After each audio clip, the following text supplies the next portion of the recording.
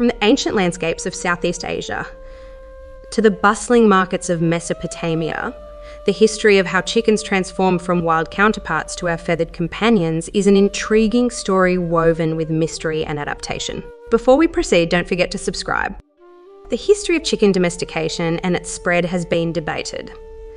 Some believe chickens originated in Southeast Asia or South India, while others argued for a northern Chinese origin. Early claims of chicken bones in the Indus Valley and northern China were questioned. Recent studies re-evaluated these claims. Bones from the Indus Valley were deemed inconclusive or possibly from local wildfowl. Northern China's supposed chicken bones were identified as pheasants, and climate records suggested an unsuitable habitat for red junglefowl. Genetic studies suggest that domestic chickens mainly descended from red junglefowl, specifically the subspecies called Gallus spadiceus in Southeast Asia. The genetic divergence between these chickens and their wild counterparts occurred between 1800 and 6,200 years ago, but this doesn't necessarily represent the start of domestication.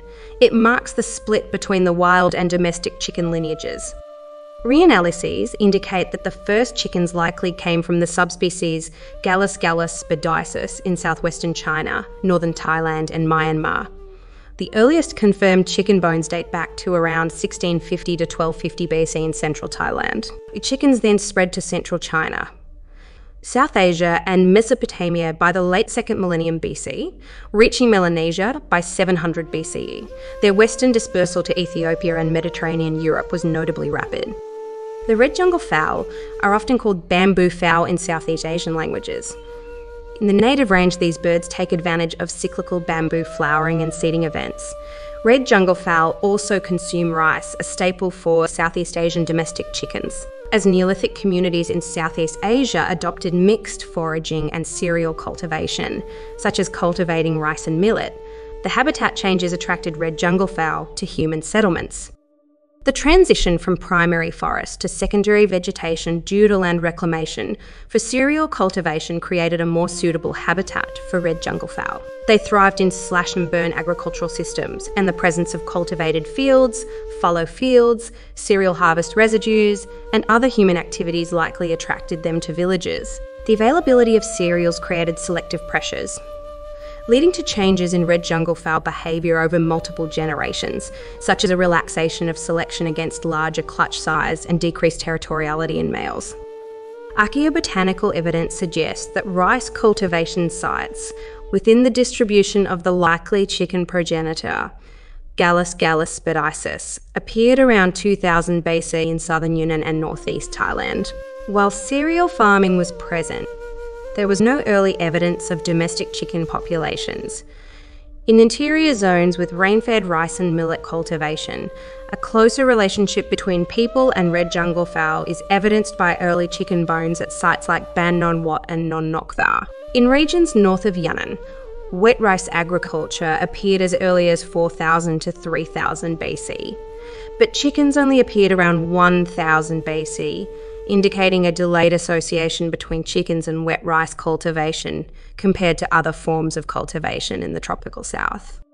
The spread of chickens aligns with the development of agriculture across Asia and Africa. In South Asia, sedentism and the dominance of domesticated rice, wheat, barley and other grains became prevalent in the Ganges plains around the 2nd millennium BC.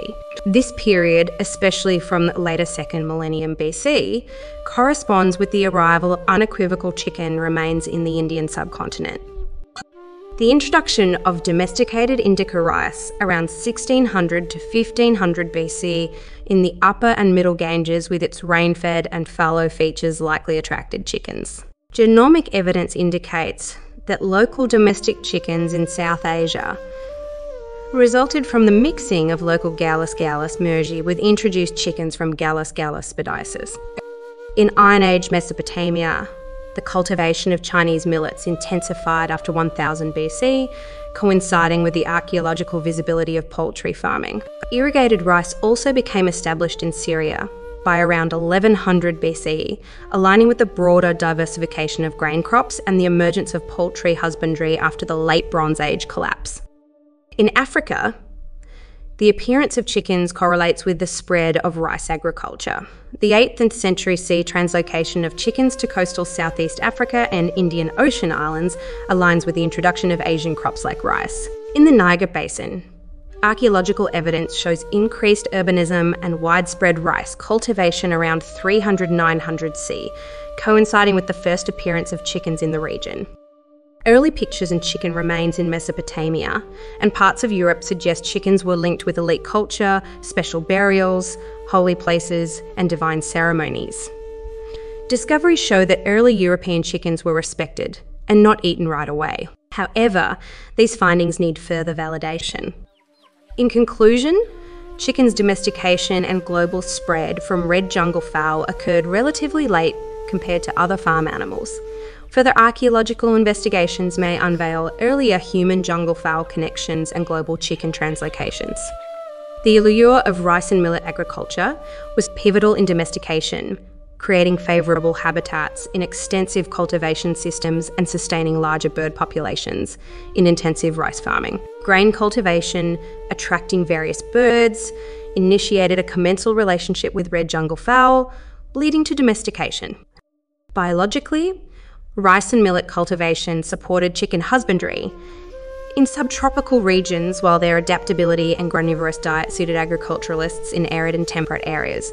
The gradual integration of chickens in colder climates suggests a slow adaptation to these environments. In essence, the journey of chickens invites us to see them as more than domesticated animals, but as agents of change, adapting across diverse landscapes and cultures. The evolving bond between humans and chickens, woven into our shared history, promises ongoing revelations through continued archaeological and scientific exploration.